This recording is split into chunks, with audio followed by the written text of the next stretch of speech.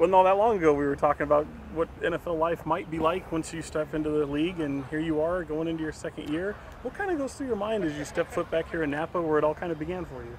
I'm just thinking how much easier it is than last year. You know, you already know the calls, and you know, you got a good group here, so you know it's been really good. You know, we've been making each other better every day, and enjoying it. The most intimidating part of NFL life when you first step in it, what is it? The most intimidating when you first step in it, I think sort of the same thing when you get into high school to college to NFL. I think the speed of it takes people by surprise, and how much bigger and stronger people are. But you know, it's just something you got to play with like any other thing. Just get experience, get plays down, and you'll be more comfortable with it. How much are you kind of like your own coach in a mind, just in a way, just kind of saying, all right, Colt, this will feel different in a year. Just wait for it. Yeah. Just every day, like just little things, little right after the play. Oh, I could be a little bit lower here, and then you try to coach yourself through practice and try to adjust and try to be as sound as you possibly can. How do you look back at just your rookie season overall? If you were to assess it and you were to say, you know what, I did this, I did that, just overall, what kind of sticks out? I would just say facing, you know, adversity. I learned more about myself last year through struggling, and I think that kind of made me a better player, to be thrown in the fire and play as a rookie and go against those guys, not only going against the top guys every week, but doing it, you know, roughed up. I think that helped a lot in my game. Who's that one guy you can kind of lean on that's like kind of your biggest positive enforcer for you? My biggest positive enforcer, Rodney Hudson. He's been great ever since I got here. He's a guy that's been in the league for a while. It's his 9th year, and you know, he's been through it all, and he always has the right things to say, and he's just a great teammate, mentor, great guy. I remember the first time I met you, I thought, well, this guy doesn't have to get any bigger.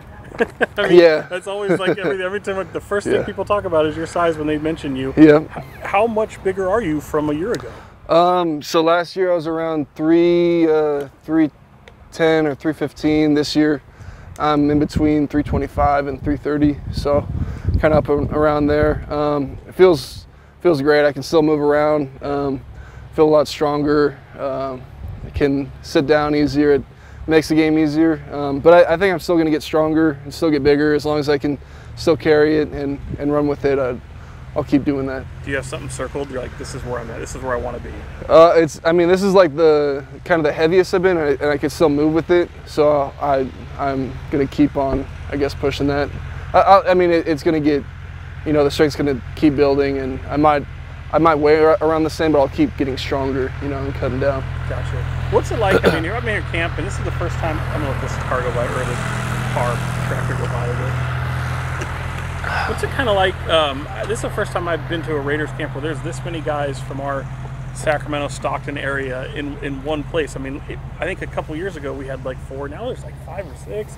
Westbrook's just came through. I mean, just what's it like to have all these familiar faces on this team? I mean, it's great. It makes you feel like you're still home, and it's cool seeing familiar faces. And I'm so glad that camp is here in Napa, because off days I can go to Alameda or Roseville for the day, see family, and head on back, which a lot of guys, you know, they can't do. They're across the country. So I feel fortunate, you know, that in that respect, being close to home. So yeah, it's cool. When Kolton Miller relaxes and chills, what's to get away from football and kind of clear the mind? What's that activity like? Yeah, I mean, you know, just trying to get away from football anyway, like you know, watch movies, grabbing dinner with the O-line, just keeping football out, just getting a break, changing your environment up. Yeah. It's so unique because you're here in your second year, and all of a sudden Hard Knocks is around, and they're around you guys all the time. Oh, I know. I asked you a minute ago, do you feel like a reality TV star yet?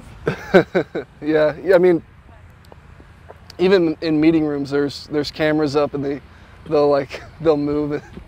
It's different. I mean, I've adjusted now, but yeah, it's definitely different. I'm not used to cameras being around all the time. Yeah. You know. Yeah. Do you just choose to kind of embrace it and maybe have fun with it, or is it something where you're like, man, I wish it is kind of a distraction?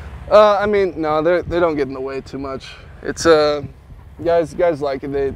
Coaches are a little bit louder. Now they still now Hard Knocks coaches, they're still the same coaches. They're not.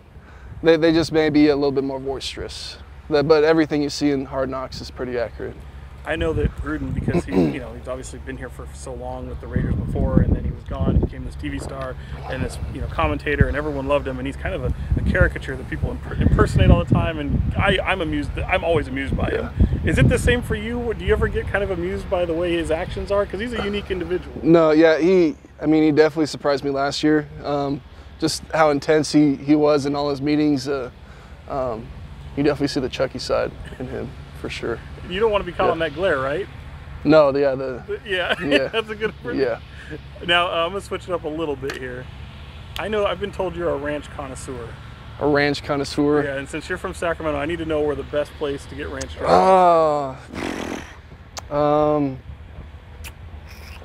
Burger places. There's a spot in the Fountains I like. I can't think of the name. It's right next to Whole Foods. It's in that area. There's that one. They have like a good cheddar cheese, and Mumu's overall in Rockland. Okay. Very solid, very solid. I was very surprised. I had the strawberry milkshake with I think it was like a California burger with like an egg in it, and they had these beer battered fries, and they had this fat sauce and ranch. So it's paired well. Yeah, it's just a great meal. Yeah. That's probably like my new burger spot is Mumu's in Rockland. Okay. Yeah. What makes like a ranch dressing? Just like what's your typical, like what's the one? I mean, I've had like. I thought that was a good ranch dressing. Like adding like a little sharp cheddar or something like that gives a little bite after. Right. I think that's just add some extra bite to it. Here we are in wine country. We're talking about ranch. That's a little different. Yeah. Final couple for you. What in your mind for the season would you define success this year? Success. I mean, it can't always just be Super Bowl or bust, right? Right. I think you can't look too broadly. I think you just have to try to just do your job every down, and you focus on that down and don't let the last down affect you, and you do that for games, and when you build up a season, at the end of it, hopefully you have a great season. I know I'm not going to hear you talk bad about the quarterback, but you guys offensive lineman always has a great relationship with the quarterback. What kind of is that relationship like with Derek, and how easy does he make it for you? Derek is the best. I mean, if you've ever talked to him, you would fall in love with him. He's so positive and so genuine. He's just always like, giving you that little pep before practice or on the side. Like great leader. I couldn't ask for more from him. Yeah. Now that you're an NFL player in the league and you're established here, you're getting kind of your roots now. What's the best perk that comes along with being an NFL player? The best perk? Yeah, that you've experienced. I would just say all the stuff we got. Last year we got a certificate to Sleep Number. It was like a $10,000 gift card for bed, so I gave that to my parents, and of course we have Bose and Lyft. They give us credits, so I think just those little perks that I can use outside of football. Yeah. And then when you think about Madden coming out, have you seen yourself? Do you know what it looks like? Have you seen the rating? What the description of the athlete looks like? I saw my brother playing it. He had me out at tight end actually, which I thought was interesting. Bad. Yeah. Not bad. But I was like, oh wow, that kind of does look like me. Yeah. What's that process like when they put all that stuff on you to get the imagery? That I did I believe during the combine.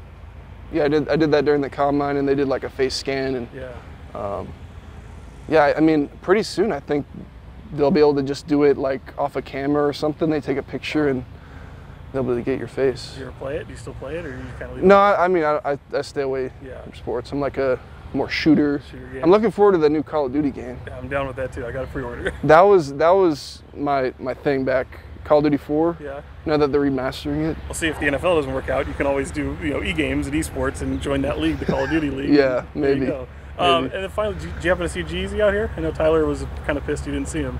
What's that? He didn't believe me that Jeezy was out here today. Did you see him? Oh no, I didn't. Yeah, he went into the shed right. You guys were. Oh wow. Yeah. That's crazy. Appreciate you, man. Yeah. Good to see you. Good to see you too. Summer.